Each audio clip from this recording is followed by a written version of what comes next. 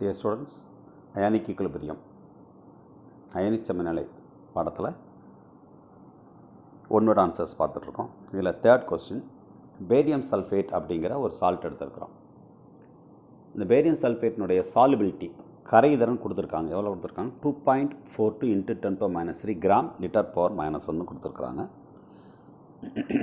Barium சல்ஃபேட்டோடைய molar mass கொடுத்துருக்குறாங்க 233. இது வந்து barium சல்ஃபேட்டோடைய molar mass.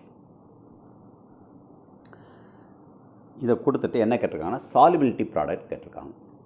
Barium சல்ஃபேட்டினுடைய solubility product கரைதிறன் பெருக்கம் கேட்டிருக்கிறாங்க.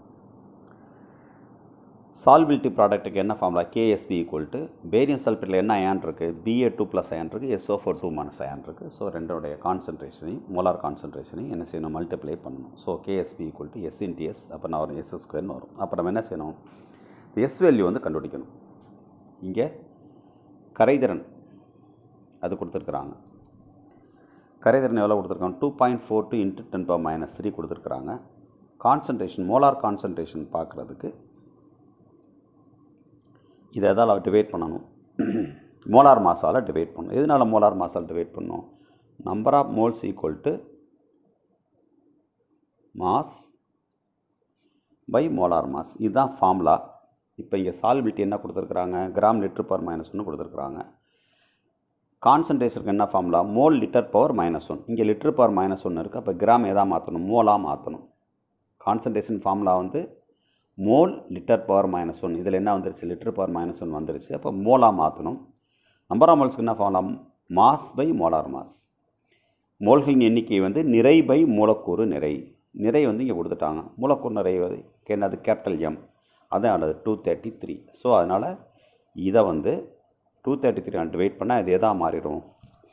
மோல் லிட்டர் பவர் -1 மாறிடும். ஸோ இப்படி டிவைட் பண்ணால் என்ன வெளியே கிடைக்குது? 1.04 × 10⁻5 கிடைக்குது. இது வந்து எஸ். இப்போ KSB பார்க்குறேன்னா S × S. 1.04 × 1.04 ரெண்டு பவரையும் சேர்த்து போட்டு என்ன பண்ணியிருக்கோம்னா 10⁻10 அப்படின்னு போட்டிருக்கோம்.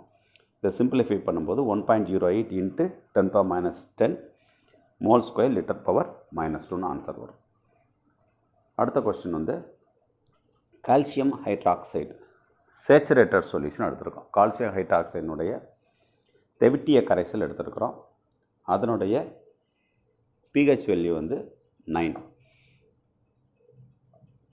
சால்பிலிட்டி ப்ராடக்ட் கேட்டிருக்கிறாங்க. Solubility product of KSB of CaOH twice. ஒரு ஃபார்முலா இருக்கு இல்லையா? pH + pOH = 14. pHஐயும் pOHையும் கூட்டம் என்ன வரும்? 14 வரும். நமக்கு சம்மில் pH கொடுத்துருக்குறாங்க. அப்போ அதுலேருந்து 14 இந்த 9 கழிச்சிட்டோம் அப்படின்னா என்ன வந்துடும்? pOH வந்துடும். ஸோ pOHோட வேல்யூ வந்து 5. இந்த pOHலேருந்து என்ன பண்ணலாம் அப்படின்னா OH- அயான் கான்சன்ட்ரேஷனை கண்டுபிடிச்சோம். எப்படி கண்டுபிடிக்கிறது? pH = இங்கே pOH போகணும். pOH = log of OH minus.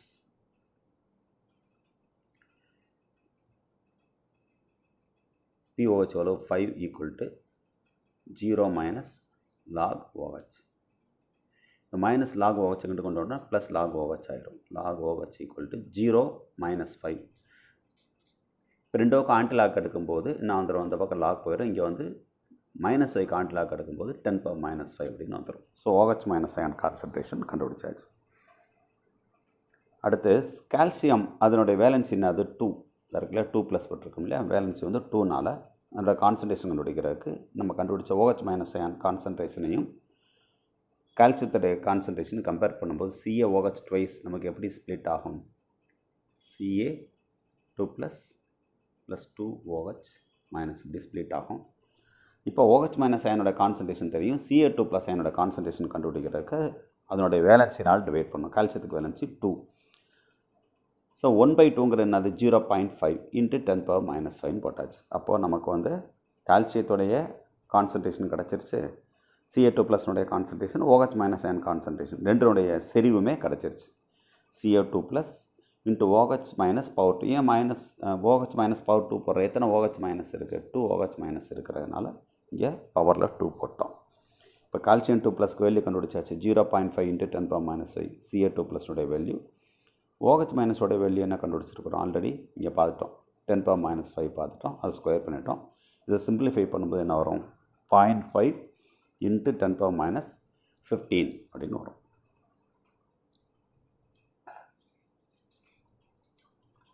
அடுத்து H2O HF இது ரெண்டுக்கும் காஞ்சுகேட் பேஸ் இணை காரம் கேட்டிருக்கிறாங்க.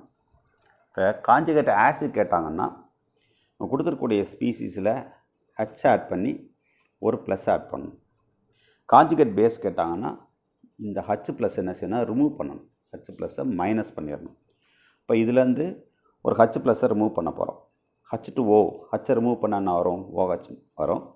இந்த ப்ளஸ் ரிமூவ் பண்ணனால ரிமைனிங் என்ன இருக்கும்? ஒரு மைனஸ் இருக்கும். அப்போ OH மைனஸ். அதே மாதிரி HF ஹச்சில் வந்து எதை ரிமூவ் பண்ணியாச்சு? HFல H ப்ளஸ் ரிமூவ் பண்ணிட்டோம்னா F ப்ளஸ் ரிமூவ் பண்ணாலும் மேலே என்ன இருக்கணும்? மைனஸ் வரும். அதனால் காஞ்சுகேட் ஆசிட் கேட்டாங்கன்னா H ப்ளஸ் ஆட் பண்ணணும்.